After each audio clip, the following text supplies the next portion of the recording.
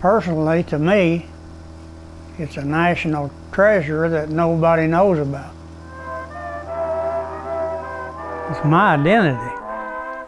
Pete Yidey, everybody knows Pete Yidey, he lives down there on the Wabash. He's out there in it every day.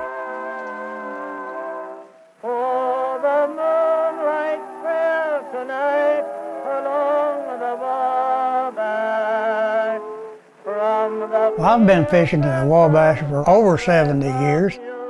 That's something I've enjoyed and can't give it up. Something that draws me to it. It's like a medication. Gets rid of my stress. Them old history and songs and people that talked about the Wabash. Back in the old day, I think it was recognized as a national treasure. We've lost all that.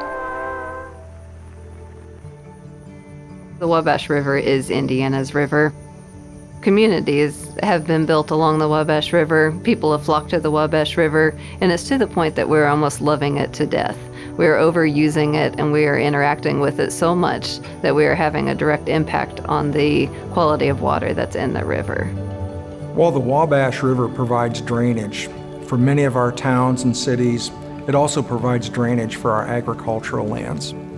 That water will often carry with it excess nutrients or sediment that deteriorate the water quality, impact our drinking water supply, and certainly impact the species that occur in the Wabash and many species that occur downstream all the way to the Gulf of Mexico.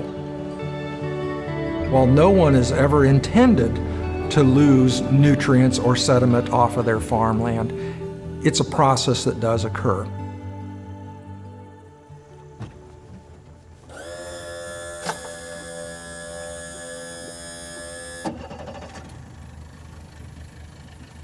Since 1996, the USGS has actually been collecting water samples and stream flow data in New Harmony near the mouth of the Wabash River, where it flows into the Ohio and then the Mississippi.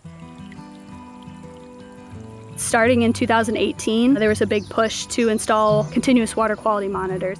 That was the birth of the USGS Wabash Super Gauge. Data is collected here through our continuous monitors every 15 minutes. We're capturing 90% of the Wabash watershed here at this point. The more data that we can collect on the Wabash helps us to tell that story and to better understand the river as a whole.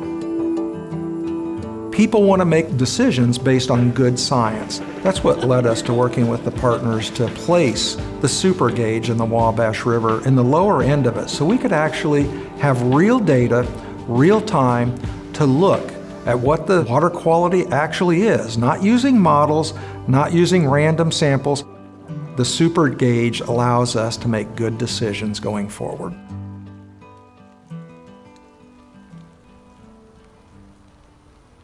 Every drop of water that falls on our farm ends up in the Wabash River. I would say the major challenge that the river basin is currently facing is a lot of unprotected acres. When we get these huge heavy downpours, we're just ending up with a lot of runoff in the water, and it's putting a lot of pressure on the river and then also the surrounding land when the river floods out. The strategy is to always keep the soil covered so that as you're getting rain, that soil is never being disturbed or displaced. We're in a no-till cover crop management system, whereas our neighbors are either conventional or minimum till. The sediment in the water that we're seeing coming down is off of the neighbors, along with whatever else is in that soil. The roadside ditch coming into here, that's our water, and it's not running very heavy, and the water that is running is clear. It's something that we just need to do everything we can to protect it and mitigate it. The Nature Conservancy prides ourselves as our foundation being that of science. We now have the data that allows us to work with partners to identify the appropriate conservation practices to work with the farmers to try to keep those sediments and nutrients out of the water. Our state has a real treasure in the Wabash River.